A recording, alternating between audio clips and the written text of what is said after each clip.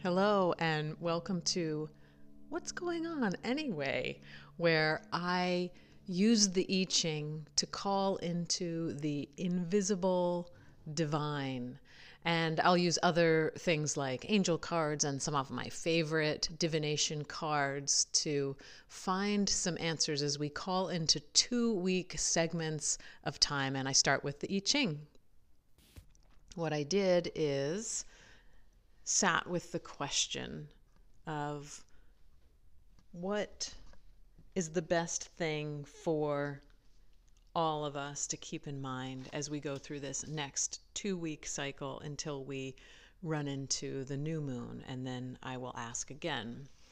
So I'm asking for guidance, support, and direction for these next 2 weeks. And here we are. This is a full Leo moon. And I love to listen to what astrologers have to say about this and pay attention to what other thinkers and feelers and friends are feeling about this particular time. And I've gathered my information from my own feelers and my own thinkings. And I loved the idea of having a slow January. And that was really true for me. My January was slow. Things are starting to pick up a little bit here, and I'm feeling more direction and focus. I feel like things are working out for me. I can make plans and follow through with them. People are calling me. Things are happening. And I don't mean people are calling me. I mean opportunities are showing up. When I say people are calling me, there's like these certain kinds of opportunities that just didn't seem to make sense before now. So I threw the I Ching with that question in mind. What can we focus on? What is different now? And what is the best thing to keep in mind right now for these 2 weeks? And as I threw the reading, I had this sensation in my body, and it went from the middle back of my chest, so right behind my heart, and almost like wings opening and then enveloping in front. I could feel a sensation coming down my arms to the backs of my hands. And I was asking the question for more than just me, for us. And the response that I got, or the hexagram that I got, and I know not everybody is familiar with the I Ching, and this probably isn't the right moment to explain the I Ching or how it works. But what you can know, if you're not familiar with it at all, is that there are 64 possible hexagrams with 6 changing line for each hexagram that you could possibly get. And they're meant to take you through every possible situation that you could encounter as you travel through human existence. I can't speak to more than that. Maybe it's through a kind of beingness or transformation that happens, but this is specifically for humans, I believe. And it's an ancient Chinese practice. And maybe there's more to go into with that, but I'm going to stick here with the changing lines that I got. So we got hexagram 43, which is deciding. And the questions around this are, what do you stand for? How do you define yourself? What belongs in your realm? And where do you need to make a clean break? And I know for myself and the folks that I've been in more intimate discussions with lately, there's this real strong feeling around boundaries. And gosh, we've been talking about boundaries for years, but there's a real sense of the benevolence of boundaries, or how boundaries actually are our guidance system and part of what makes life feel even more like living. So I've had this sort of wounding pattern of trying to discover and find my own worthiness outside of an external authority. And when I listen to my boundaries, my inner guidance system, and I give myself space and I say no to things or questions or invitations, and I say no when I know it's a no, then my body rejoices. I can feel it. There's a rejoicing. I often feel guilty at the same time, but right alongside of that is this, it's like a very young part of myself that is jumping up and down, being like, she showed up for me. She is listening to me. She's taking care of me. And so it's a real kind of inner parenting that goes along with boundaries for me. And when I think about what belongs in my realm and where do I need to make a clean break, well, it almost feels like I can absolutely no longer do things that are outside of my internal yes. So one of my favorite interpreters of the I Ching is Hilary Barrett. And this is what she writes about this hexagram. The old Chinese character for deciding shows a hand holding up a token, asserting your identity and right to be heard, even in the king's chambers. This is where decision begins, at the very center of power. That center might be inside your own mind, and yet still not feel safe. Declaring the truth loud and clear is dangerous. It stirs up old ghosts, inner and outer. Yet better this than ignoring and neglecting them. As the message of the decision spreads out from the center, it is fruitless to take up arms. This is a time to communicate, not fight. It will serve you better to focus with clear intention on what you're moving towards rather than what you're reacting against. The way I understand this is in terms of how boundaries will bring up old wounding patterns. So when I say, I want time to myself now, to my family, to my partner, my fear of abandonment, that if I say what I need, then everyone else will retreat and abandon me, comes up. And for me, that's the stirring up of the old ghosts, inner and outer. And what this hexagram is pointing to is saying that declaring the truth loud and clear, yes, it is dangerous. It will bring up old patterns that are scary and difficult, but this is better than ignoring and neglecting them. And the time has come that this message from the center, that we make a decision, it comes from the center, we don't fight against that. And that now we communicate. Now is the time to speak our truth. I've heard that for years, speaking your truth, but now is the time to speak the truth from inside to outside. It's a kind of involution that I've been thinking for a long time in terms of yoga and my own spiritual practice, of needing to flip things over from the way I felt safe in being a person in the world, being good, right? That's something that I wrote down actually today. I don't want to be good. I want to be free. And this is me being free of old patterns that are keeping me into a particular tight, stuck position that doesn't allow my deepest truth and even just my pure self-expression to be released. So that's that first hexagram. So maybe these 2 weeks are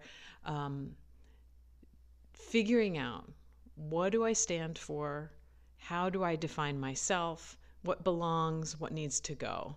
So this is a process that I feel like I've been in since 2018, maybe sooner, maybe my whole life. um, but I do feel this sense of, for the first time, I am stating boundaries, using them in my family relationships, in my professional relationships, and I am standing up for something inside of me that I haven't been willing to do before. So that feels positive to me. So we've got this defining myself because of the boundaries that I am using. So my boundaries are defining me. And this hexagram moves to another one. It has changing line 2. It says alarmed, calling out, evening and night, bearing arms, do not fear.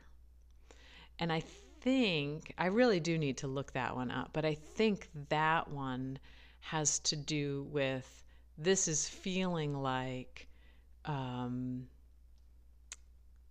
having to be vigilant with these decisions that are made, but do not fear. So there's a vigilance and no fear.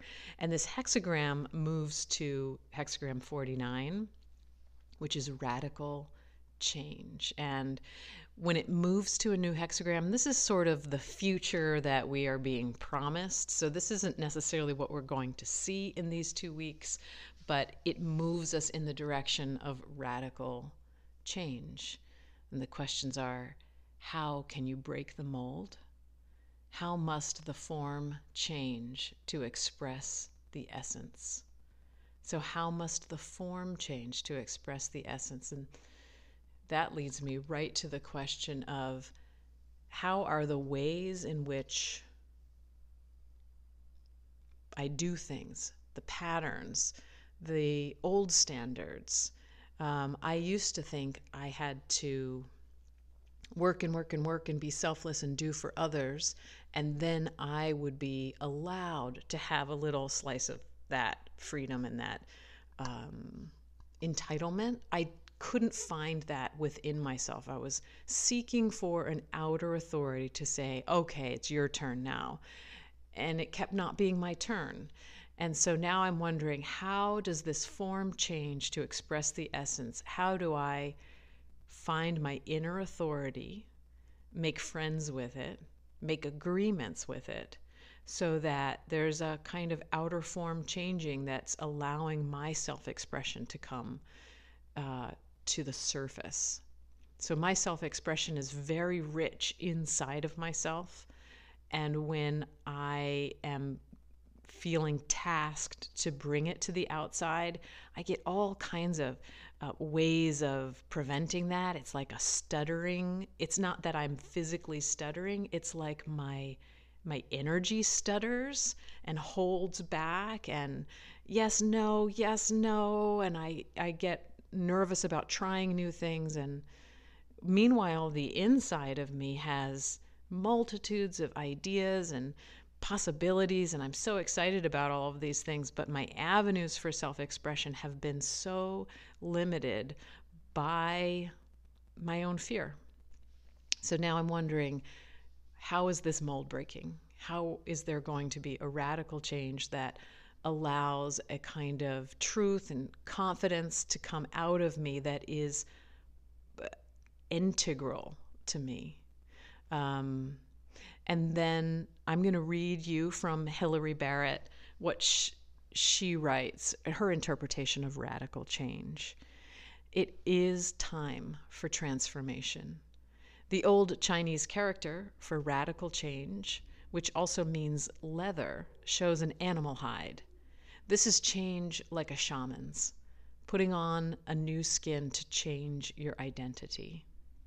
And it is also revolutionary change. This hexagram marks the day when the Zhou people and their allies marched out to meet the armies of the corrupt Shang dynasty and defeat them. You change the governing principle and bring about renewal. So now this is me aside. Does this mean that we will actually see radical change on the outside? Can we bring radical change on the inside? Can I confront this need in me to rely on an outer authority and bring about a kind of radical change where I'm relying on my own authority and interacting with the world based on that inner sovereignty. Okay, now back to her interpretation. In the moment of change, there is truth, sincerity, and a sure knowledge. Then the power of the whole unfolding creative process, from the source through to fruition and fulfillment, can enter here and change the world. Naturally, regrets vanish, along with the past to which they belong. The new time is coming. Haven't we heard that? The new age, the new time, the new earth. I feel like we've heard that a lot, and of course we have heard that a lot, but maybe it really is here. I'm utterly and eternally optimistic. I'm embracing my Pollyanna attitude, and we will see. So in these next 2 weeks, how will it be curious to notice the ways in which boundaries are insisting on an inner authority and creating the kind of spaciousness that allows for radical change. I find this very exciting. So in addition to throwing the I Ching, I have both angel cards and these yoga cards, and I keep them in a bowl together. And so I pulled out a handful of them, and I haven't flipped them over until this very moment. We've got truth, devotion, or bhakti, blessedness. Blessedness is danyata, and compassion. Truth, devotion, blessedness, compassion. I need all of that as I work with my boundaries. And here I am, sending you strength to deal with your own knowingness and your own sovereignty, your inner authority to make the decisions that you need to make. And I will be back with the new moon reading, and we'll see what's changed between now and then. But before we go, I did look up line 2 of that first hexagram, and it said, do not fear, alarm, calling out, evening and night, bearing arms, do not fear. And I want to read to you what Hilary Barrett interpreted that as, because it sounds important to me. Now the call to change has come. It's more important than ever to carry your message or charge well. Yet impossible to know what the change may bring. So you are far from confident about responding to the call and peer out into the dark, constantly on guard against all possible threats. But because you are alert, you need not be afraid. So I think sometimes the changing lines really point the hexagram to a particular way of thinking about it. So this idea of the call to change has come. It's really important to carry your message. It's impossible to know what change may come of it. So you're afraid. No. Are you afraid? I don't know. It's not the fear. It's that sense of unknown. It feels like everything could possibly be a threat. But the I Ching is advising us to be alert, not afraid. And lastly, I did pull some cards. These cards happen to be Soul Oracle cards by Sonia Choquette. And I just grabbed a handful. I usually grab as many as it feels right for me to grab, and this was 6 of them.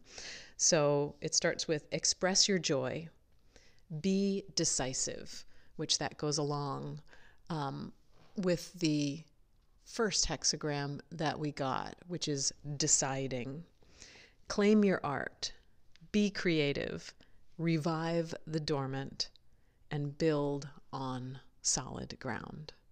So I think all of those are really lovely to go along with the I Ching reading for this full.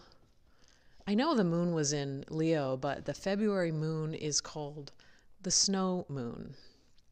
So the full snow moon for us. And I will be back in a couple of weeks with the new moon, and we will see what's in store. So goodbye for now. I'll see you soon.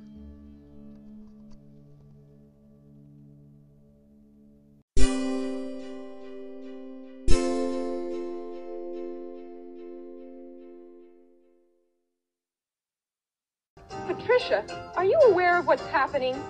No, ma'am, I don't know what's going on, but I'm awake.